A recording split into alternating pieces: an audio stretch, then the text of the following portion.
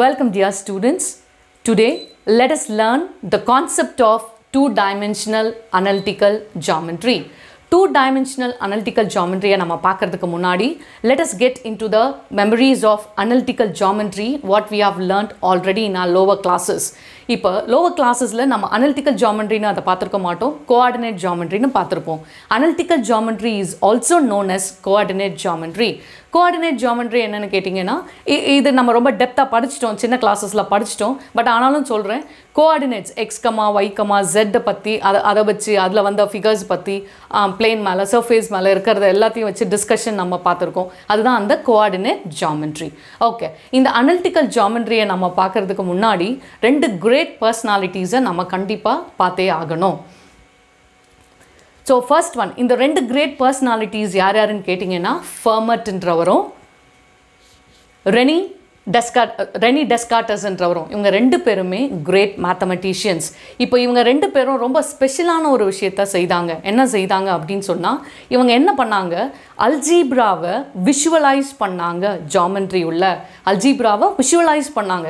இப்போ எல்லா ஸ்டூடெண்ட்ஸுமே சொல்கிற ஒரே விஷயம், மிஸ் மேக்ஸ்னாலே எனக்கு பிடிக்காது, அதுலேயும் வெரி ஸ்பெஷலி அந்த அல்ஜீப்ராவில் பார்த்தாவே எனக்கு வந்து ரொம்ப கஷ்டம் மிஸ் அப்படின்னு சொல்லியிருக்காங்க. ஸோ அதே மாதிரி தான் இந்த ரெனி டெஸ்கார்டஸும் ஃபீல் பண்ணியிருப்பாரோ என்னமோ. So that's why he visualized அந்த algebraic expressionsல equationsல அது எல்லாத்தையும் எடுத்துட்டு வந்து ஒரு geometrical figureல வந்து fuse பண்ணி he has given a best analytical geometry என்ற ஒரு விஷயத்தை நமக்காக கொடுத்திருக்காரு. So these two Descartes, René Descartes என்றவரும் Fermat என்றவரும், they have worked lot into the analytical geometry and they have given a very beautiful and excellent inspiring concepts on analytical geometry.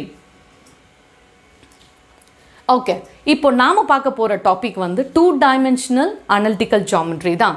அப்போது ஏற்கனவே நான் சொன்ன மாதிரி அனலிட்டிக்கல் ஜியாமெட்ரியோட கான்செப்ட்ஸையும் டூ டைமென்ஷனல் ஃபிகர்ஸோட கான்செப்டையும் சேர்த்து வச்சு merge பண்ணி தான் நம்ம டூ டைமென்ஷனல் அனலிட்டிக்கல் ஜியாமெட்ரியோட கான்செப்ட்ஸை நம்ம லேர்ன் பண்ண போகிறோம். Okay, again now coming to we already know what is men by two dimensional figures and three dimensional shapes. இதை வந்து நம்ம சாலிட்ஸ்ன்னு சொல்லுவோம், இதை நம்ம ஃபிகர்ஸ்ன்னு சொல்லுவோம். இப்போ பாருங்கள், இதெல்லாம் வந்து டூ டைமென்ஷனல் ஃபிகர்ஸ்ன்னு நம்ம சொல்கிறோம். இதை ஏன் நம்ம டூ டைமென்ஷனல் ஃபிகர்ஸ்ன்னு சொல்கிறோம் அப்படின்னா, this can be Tran R this can be kept on the plane surface தான். அப்போ இதை வச்சா இந்த ஸ்கொயரை வச்சா நம்மளோட சர்ஃபேஸில் வந்து அது இருந்துடும். இந்த ட்ரையாங்கிள் வச்சா நம்ம சர்ஃபேஸில் தான் நிற்கும். இதுக்கு வந்து திக்னஸ் கிடையாது, இதுக்கு வந்து லென்த்தும் பிரெத்தும் மட்டும்தான் இருக்குது. அதனால நம்ம என்ன சொல்கிறோம் அப்படின்னு சொன்னால், இதெல்லாம் வந்து டூ டைமென்ஷனல். இப்போ இது பாருங்கள், லென்த்தும் பிரெத்தும், இதை வந்து நம்ம வந்து என்ன பண்ண முடியாது, இல்லை வந்து மிஸ் நீங்கள் ஹைட் இருக்குது அப்படின்னு நீங்கள் கேட்கக்கூடாது. இந்த டயக்ராமை நம்ம வரைஞ்சோன்னா it will be on the surface, அப்படியே வந்து வரைகிறதுல சர்ஃபேஸ் மேலே தான் இருக்குமே தவிர அதுக்கு வந்து திக்னஸ் கிடையாது, ஹைட் கிடையாது. ஓகே, நம்ம டூ டைமென்ஷனல் ஷேப்ஸ் என்னது, த்ரீ டைமென்ஷனல் ஷேப்ஸ் என்னது, எதனால் நம்ம அதை கேட்டகரைஸ் பண்ணுறோம், டூ டைமென்ஷனும் த்ரீ டைமென்ஷன்ஸும் நம்ம கேட்டகரைஸ் பண்ணுறோம் அப்படின்றத நம்ம பார்த்துட்டோம். இப்போ ரொம்ப ரொம்ப ஸ்பெஷலான விஷயம், எல்லாருக்குமே டவுட் பிள்ளைங்களுக்கு, மிஸ் இந்த சர்க்கிள் வந்து டூ டைமென்ஷனல் ஃபிகரா இல்லை வந்து த்ரீ டைமென்ஷனா அப்படின்னு நம்ம கேட்கும் போது, இந்த சர்க்கிள்ன்றது பார்த்தீங்கன்னா it's a two dimensional figure தான். நான் தான் முதலே சொன்ன மாதிரி எந்த ஃபிகர் வந்து சர்ஃபேஸ் மேலேயே அப்படியே இருக்குதோ அது எல்லாமே டூ டைமென்ஷனல் ஃபிகர்ஸ் தான். இப்போ பாருங்க, இந்த சிடி, இப்போ இந்த சிடி பிளேயரை நம்ம அப்படியே வச்சிடலாம் சர்ஃபேஸில், இட்ஸ் அ எக்ஸாம்பிள். இப்போ வேற இந்த பால் பார்த்தீங்கன்னா நம்ம சர்ஃபேஸ் மேலே வைக்கும் போது அதோட ஹைட்டு அதோட வித் நம்மளுக்கு வந்து தெரியுது. ஸோ திஸ் இஸ் எனஃப்னு நினைக்கிறேன். We have a very elaborate explanation for two dimensions and three dimensional figures. Okay, now coming to the real life situation, miss இவ்வளோலாம் கஷ்டப்பட்டு இந்த அனாலிட்டிக்கல் ஜியாமெட்ரினா என்னன்னு பார்த்து, டூ டைமென்ஷன்ஸ்னா என்னன்னு பார்த்து, டூ டைமென்ஷனல் அனாலிட்டிக்கல் ஜியாமெட்ரி எல்லாத்தையும் fuse பண்ணி இப்படி ஒரு யூனிட் நம்ம படித்து என்ன மிஸ் பண்ண போகிறோம் அப்படின்னு நிறைய பிள்ளைங்க கேட்பாங்க. இப்போ சொல்கிறேன் பாருங்கள், ஆல்ரெடி நான் ஏற்கனவே மோட்டிவேஷனில் சொன்ன மாதிரி life is full of maths தான். லைஃப்பையும் மேக்ஸையும் நாம் பிரித்து பார்க்க முடியாது. நான் அடிக்கடி சொல்லுவேன் பிள்ளைங்களுக்கு, மேக்ஸ்ன்னு சொன்னாலே எங்கள் பிள்ளைங்களுக்கு நான் இட்லி வச்சு தான் எக்ஸாம்பிளாக சொல்லுவேன். நான் இப்போ நான் சொல்கிறேன் பாருங்கள், லைஃப் அண்ட் மேக்ஸ்ன்றது இட்லியும் சட்னியும் மாதிரி இல்லை, இட்லி மாவில் இருக்கிற உப்பு மாதிரி. ஒன்று இட்லி மாவு, லைஃப்ன்றது இட்லி மாவுன்னு சொன்னால் அந்த இட்லி மாவில் இருக்கிற உப்பு தான் மேக்ஸு. அப்போ இதுக்கு ஒன்றோட ஒன்று எது இல்லைன்னாலும் நமக்கு இட்லி கிடைக்காது. ஓகே, சரி. இப்போ இந்த ரியல் லைஃப் சிச்சுவேஷன் நம்ம பார்ப்போம். இந்த டூ டைமென்ஷனல் அனலிட்டிக்கல் ஜாமெட்ரிஸ் நமக்கு எங்கெங்கெல்லாம் யூஸ் ஆகுதுன்னு பார்த்தீங்கன்னா, the best way of using two dimensional analytical geometry எங்கன்னு கேட்டிங்கன்னா for the production of gears. இப்போ கியர்ஸ் இல்லாமல் எதுவுமே நமக்கு கிடையாது. மெஷின்ஸில் நம்ம கியர்ஸ் யூஸ் பண்ணுறோம், ஆட்டோமொபைல்ஸில் நம்ம கியர்ஸ் யூஸ் பண்ணுறோம், பெரிய பெரிய இந்த க்ரேன் அந்த இதெல்லாம் பார்த்தீங்கன்னா அங்கேயும் நம்மளுக்கு கியர்ஸ் யூஸ் பண்ணுறோம். இந்த மாதிரி நிறைய வாஸ்ட் ஏரியாஸில் நம்ம வந்து கியர்ஸ் யூஸ் பண்ணுறோம். இந்த எல்லா யூஸ் பண்ற கியர்ஸ்க்கும் பேசிக்கா என்ன கான்செப்ட் இருக்குன்னு பாத்தீங்கன்னா டூ டைமென்ஷனல் அனலிட்டிக்கல் ஜியோமெட்ரி தான் இருக்கு. The next best example, real life example for using two-dimensional analytical geometry பார்த்தீங்கன்னா construction of suspension bridges. இப்போ பாருங்க எவ்வளோ பிரம்மாண்டமான bridges எல்லாம் கன்ஸ்ட்ரக்ட் பண்ணியிருக்காங்க. ஸோ இந்த மாதிரி bridges suspension தொங்கும் பாலம்னு சொல்லுவோம். ஸோ suspension bridges-ஐ கன்ஸ்ட்ரக்ட் பண்ணுறதுக்கும் நமக்கு இந்த two-dimensional analytical geometry தான் ரொம்ப யூஸ்ஃபுல்லாக இருக்கு. இன்னும் ஒரு எக்ஸாம்பிள் பார்ப்போம். பாருங்க இது வந்து டேம். இப்போ டேம் கன்ஸ்ட்ரக்ட் பண்ணுறதுக்கு கூட நமக்கு எங்கதான் யூஸ் ஆகுதான்னு சொன்னால் two dimensional analytical geometry concepts தான் யூஸ் ஆகுது. So dear students, if you are going to choose any of these as professions கண்டிப்பாக உங்களுக்கு டூ டைமென்ஷனல் அனலிட்டிக்கல் ஜியோமெட்ரி பற்றி தெரிஞ்சே ஆகணும். Okay, now we are going to, இதெல்லாம் வந்து wavering ஆன introduction for two dimensional analytical geometry. Now we are getting into the proper definition. இப்போ உங்களுக்கு bookல definition கொடுத்திருக்காங்க. First they have started with point ன்னு சொல்லியிருக்காங்க. ஓகே, இப்போ இந்த பாயிண்ட்ன்றது என்னன்னு கேட்டிங்கன்னா it's an exact position or location on a plane surface. இப்போ பாருங்க பாயிண்ட்ன்றது என்னன்னு கேட்டிங்கன்னா it's an exact position or location on a plane surface. Now look into this. இப்போ பேப்பரில் நான் இப்போ ஒரு காம்பஸை வச்சு நான் ஏதோ ஒன்று வரைய போகிறேன், ஒரு சர்க்கிளோ இல்லை ஏதோ ஒன்று வரைய போகிறேன். அப்போ நான் I have fixed the point here. அப்போ இது வந்து எக்ஸாக்ட் லொக்கேஷன். நான் என்ன பண்ணியிருக்கேன், அந்த பாயிண்ட்டை டிப்பு காம்பஸோட டிப்பை வந்து எக்ஸாக்டாக நான் பாயிண்ட் அவுட் பண்ணியிருக்கேன். இப்போ அந்த டிப்பு தான் இங்கே தான் நம்ம வரைவோம். சின்ன கிளாஸஸில் சர்க்கிள் வரைஞ்சிருக்கோம். அதுக்கப்புறம் எது வேணும்னாலும் நம்ம காம்பஸில் வந்து நம்ம அதை ஃபிக்ஸ் பண்ணும்போது அந்த இடத்துல தான் நம்ம ஓன்றதை நம்ம என்ன செய்வோம்னா பாயிண்ட் அவுட் பண்ணுவோம். அப்போ அந்த ஓ stands is a point. Once again let us recollect definition.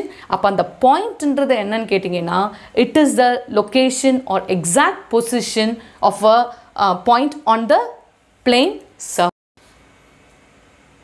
Point na என்னன்னு பார்த்துட்டோம். The next definition what they have given is locus of the point ன்னு கொடுத்திருக்காங்க. Okay, so let us get into the theoretical definition. The path traced out by a moving point under certain condition is called the locus of that point. இப்போ இந்த mathematical definitionல எல்லா வேர்ட்ஸுமே ரொம்ப முக்கியமானது. அதனால தான் definition சொன்னா ஒரு வார்த்தை கூட நம்ம மாத்தாம எப்போதுமே எழுதணும். Okay, the path traced out by a moving point. இது ரொம்ப முக்கியம். அப்போ ரெண்டு விதமான பாயிண்ட்ஸ் இருக்கு. நம்ம பார்த்த அந்த drawing of a circle பார்த்தீங்க அப்படின்னு சொன்னா இது வந்து fixed point, இது வந்து மூவிங் பாயிண்ட். அப்போ இந்த மூவிங் பாயிண்ட் வந்து ஒரு இப்போ நான் என்னோட காம்பஸில் வச்சுட்டு இந்த மூவிங் பாயிண்ட் இந்த இடத்துல தான் டிப் ஆஃப் த காம்பஸ் இருக்கு, இந்த இடத்துல என்னோட பென்சிலோட டிப் இருக்கு. So I will not move this tip of the needle. இப்போ இதை தான் நான் வந்து மூவ் பண்ணுவேன். So this becomes a moving point. அப்போ இந்த பென்சிலை நான் இப்படியே வந்து கொண்டு வரும்போது பாருங்க இப்படி வந்து இங்கே ஜாயின் ஆகும்போது இட் பிகம்ஸ் அ சர்க்கிள். அப்போ இந்த பாயிண்ட்டு நகர்ந்து வந்த பாதை என்ன ஃபார்ம் பண்ணுச்சு அப்படின்னு சொன்னால் ஒரு சர்க்கிளை ஃபார்ம் பண்ணியிருக்கு. இப்போது நம்ம அந்த பாதையை மட்டும்தான் நம்ம சொல்கிறோம், அந்த பாதை பேர் தான் லோக்கஸ்ன்னு நம்ம சொல்கிறோம். ஓகே, அப்போ இதில் ரொம்ப முக்கியமான விஷயம் இந்த moving point fixed point. Okay, இப்போ அதனால தான் சொல்கிறாங்க டெஃபினேஷனில் த பாத் traced out by a moving point under certain conditions. அது ரொம்ப ரொம்ப முக்கியம். இப்போ அந்த certain conditions-ஐ பேஸ் பண்ணி தான் இப்போ நம்ம ஒரு 3 பாயிண்ட்ஸ் நம்மளுக்கு புக்கில் கொடுத்துருக்காங்க, அதை டிஸ்கஸ் பண்ண போகிறோம்.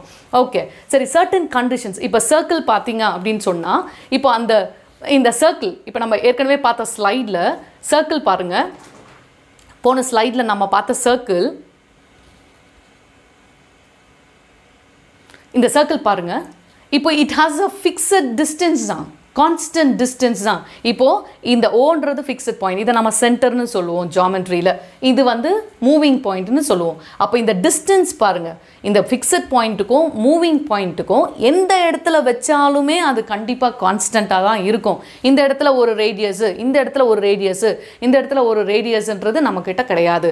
ஸோ அப்போ இது என்ன சொல்கிறோம், அப்போ இந்த மூவிங் பாயிண்ட் வந்து அது வந்து ஒரு பாதையை சுற்றி வருது, ஆனால் it has to undergo some certain conditions அப்படின்றது தான் ரொம்ப முக்கியமான ஒரு வார்த்தை அங்கே. சரி, இந்த கண்டிஷனை பேஸ் பண்ணி தான் நமக்கு 3 விஷயங்கள் சொல்லியிருக்காங்க.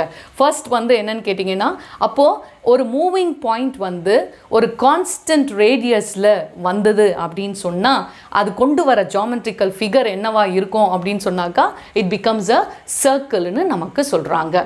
ஓகே, த நெக்ஸ்ட் ஒன், இப்போ பாருங்கள் A and B. இந்த A and B becomes a fixed points. இப்போ இங்கே ஒரு பாயிண்ட் மூவிங் பாயிண்ட் இருக்குன்னு வச்சுப்போம், P வந்து இங்கே இருக்குன்னு வச்சுக்கோங்க. இப்போ இந்த மூவிங் பாயிண்ட் என்ன செய்யுதுன்னா it just travels along this and comes down. இப்போ இதில் இந்த மூவிங் பாயிண்ட் வரும்போது அதோட சர்டன் கண்டிஷன் என்னன்னு கேட்டிங்கன்னா, அந்த 2 ஃபிக்ஸட் பாயிண்ட்டு அதை வந்து ஈக்குவலாக டிவைட் பண்ணணும். அதுதான் அந்த மூவிங் பாயிண்ட்டு அண்டர்கோ பண்ணுற சர்டன் கண்டிஷன். அப்போது 2 ஃபிக்ஸட் பாயிண்ட்ஸை ஒரு மூவிங் பாயிண்ட் வந்து ஈக்வி டிஸ்டன்ட்டில் டிவைட் பண்ணுச்சு அப்படின்னு சொன்னால் we can say this locus of this geometrical figure is perpendicular bisectorன்னு சொல்லலாம். நெக்ஸ்ட்டு 3வது விஷயம் அவங்க சொல்லியிருக்கிறது என்னன்னு கேட்டிங்கன்னா, இந்த OA and OB are the fixed straight lines இங்கே. ஓகே, இப்போ நம்மளுக்கு தெரியும் 2 straight lines ஒன்றா ஜாயின் ஆகும்போது they get into an angle. இப்போ இது வந்து 90 டிகிரி இல்லைங்களா? இப்போ இங்கே நமக்கு ஃபார்ம் ஆகிருக்கிற ஆங்கிள் வந்து 90 டிகிரி. சரி, இங்கே நான் வந்து ஒரு மூவிங் பாயிண்ட்டை வச்சு I am just passing the moving point straight away here. இப்போ இந்த மூவிங் பாயிண்ட்டு என்ன சர்டன் கண்டிஷனை வந்து அண்டர்கோ பண்ணுது அப்படின்னு சொன்னால், இங்கே இருக்குது இல்லையா ஆங்கிள், இந்த ஆங்கிளை ஈக்குவலாக பிரிக்கணும் அப்படின்றது தான் சர்டன் கண்டிஷன். அப்போது அந்த மூவிங் பாயிண்ட் என்ன செய்யுது, ஈக்குவலாக அந்த 90 டிகிரியை ஸ்ப்ளிட் பண்ணிட்டு போகுது, டிவைட் பண்ணிட்டு போகுது. அப்படி டிவைட் பண்ணிட்டு போகும்போது ஆங்கிள் ஆஃப் AO இந்த ரேயோடது, இப்போ let us take it as Z ன்னு வச்சுப்போமே. அப்போது AOZ ஆங்கிள் 45 டிகிரினும், அடுத்தது BO ஜட்டோட ஆங்கிள் வந்து 45 டிகிரினும் நமக்கு எக்ஸாக்டாக பிரித்து கொடுக்குது. அப்போ இந்த பாயிண்ட் மூவிங் பாயிண்ட்டு அண்டர்கோ பண்ண சர்டன் கண்டிஷனை வச்சு பார்த்தா நமக்கு கிடைக்கிற லோக்கஸ் வந்து என்னென்னு கேட்டிங்கன்னா ஆங்கிள் பைசெக்டார். ஓகே, ஸோ இந்த 3 கண்டிஷன்ஸை ஸ்பெசிஃபிக்காக சொல்கிறாங்க, இம்பார்ட்டன்ட் பாயிண்ட்ஸாக சொல்கிறாங்க. இது வந்து தெரியணும் நமக்கு. ஓகே, நெக்ஸ்ட் பார்த்தீங்க அப்படின்னு சொன்னால், இந்த 2 டைமென்ஷனல் அனலிட்டிக்கல் ஜாமெட்ரியில் நம்ம பார்க்க போகிறது ஜாமெட்ரிக்கல் கர்வ்ஸ். நம்ம ஜாமெட்ரிக்கல் கர்வ்ஸ் பார்த்துருப்போம். ஸோ இதை பற்றி டீட்டெயிலாக நம்ம எக்ஸசைஸ் சம்ஸ் பார்க்கும்போது பார்க்கலாம். இப்போ இந்த ஜாமெட்ரிக்கல் கர்வ்ஸ்னால் என்னன்னு கேட்டிங்கன்னா, பேரபோலா பாருங்கள், இது நம்ம லோவர் கிளாஸஸில் பார்த்துருக்கோம். இது வந்து ஒரு curve. So this is டெர்ம்ட் as a geometrical curve. Next பார்த்தீங்கன்னா, இப்போது எலிப்ஸ் பார்த்துருக்கோம். எலிப்டிக்கல் ஷேப்ஸ் நம்ம நிறைய படிச்சிருக்கோம் சின்ன கிளாஸஸில். சோலார் சிஸ்டம் வந்து எலிப்டிக்கல் ஷேப்பில் இருக்குது, எக்கு வந்து எலிப்டிக்கல் ஷேப்பில் இருக்குது அப்படின்னு நிறையா பார்த்துருக்கோம். அப்போ இதுதான் அந்த எலிப்டிக்கல் ஷேப்ஸ், எலிப்ஸ்ன்னு சொல்லுவோம் நம்ம. அப்போ அந்த எலிப்ஸ்ன்றதும் ஒரு ஜாமெட்ரிக்கல் கர்வ் தான். அதுக்கப்புறம் ஹைப்பர்போலா இருக்குது, நிறைய கர்வ்ஸ் இருக்குது. இப்போ இந்த கர்வ்ஸ், இந்த ஜாமெட்ரிக்கல் கர்வ்ஸ் பற்றி, அதோட ஈக்குவேஷன்ஸ் பற்றி, அதில் எப்படி வந்து அதோட ப்ராப்பர்ட்டிஸ் ஆகுது, ஈக்குவேஷன்ஸ் எப்படி நம்ம டிரைவ் பண்ணலாம் அப்படின்ற எல்லா விஷயங்களும் இந்த 2 டைமென்ஷனல் அனலிட்டிக்கல் ஜாமெட்ரியில் நம்ம பார்ப்போம். Okay, now let us recollect இந்த கிளாஸில் நம்ம என்னென்ன விஷயங்களை பார்த்தோம் அப்படின்றத ஜஸ்ட்டு ஒரு ரீகேப்சுலேஷன் தான். ஓகே, த ஃபர்ஸ்ட் ஒன் வந்து we have seen what is men by analytical geometry பார்த்தோம். அந்த அனலிட்டிக்கல் ஜாமெட்ரியை யார் வந்து இன்வென்ட் பண்ணாங்க அப்படின்றத பார்த்தோம். அவங்களோட இன்டென்ஷன் என்னன்றதை பார்த்தோம். ஓகே, நெக்ஸ்ட் அடுத்தது என்ன பார்த்தோம்னா 2 டைமென்ஷனல் ஃபிகர்ஸ்னால் என்னன்றதை பார்த்தோம். ஸோ அதுக்கான வெரைட்டி ஆஃப் எக்ஸாம்பிள்ஸையும் நாம் என்ன செஞ்சோன்னா பார்த்தோம். அடுத்தது வந்து 2 dimensional analytical geometry, 2 dimensional analytical ஜாமெட்ரின்ற விஷயங்களையும் நாம் வந்து ஃபியூஸ் பண்ணி பார்த்தோம். ஓகே, அதுக்கப்புறம் எதுக்காக எதுக்காக இவ்வளோ கஷ்டப்பட்டு நம்ம இந்த 2-dimensional analytical geometry படிக்கணும் அப்படின்றதுக்காக ரியல் லைஃப் சுச்சுவேஷன்ஸை நாம் கொண்டு வந்தோம். ஓகே, நெக்ஸ்ட்டு பாயிண்ட்னா என்னென்னு பார்த்தோம். அதுக்கப்புறம் லோக்கஸ் ஆஃப் அ பாயிண்ட்னா என்னென்னு பார்த்தோம். அதுக்கப்புறம் இம்பார்ட்டன்ட் லோக்கை இன் மேக்ஸ்ன்றதில் நமக்கு முக்கியமான 3 பாயிண்ட்ஸ் மட்டும் கொடுத்துருந்தாங்க. அப்போ in case of a moving point ஒரு certain conditionsல நமக்கு undergo பண்ணும்போது நமக்கு 3 விதமான லோக்கைஸ் நம்மளுக்கு கிடைக்குது. என்னென்னா ஃபர்ஸ்ட் ஒன் சர்க்கிளாக கிடைக்குது, இன்னொன்று ஆங்கிள் பைசெக்டராக கிடைக்குது, இன்னொன்று பர்பண்டிகுலர் பைசெக்டராக கிடைக்குது. ஓகே ஸ்டூடெண்ட்ஸ், இப்போ இந்த கான்செப்டை பேஸ் பண்ணி will see the problems in our next class. Thank you. Have a nice day.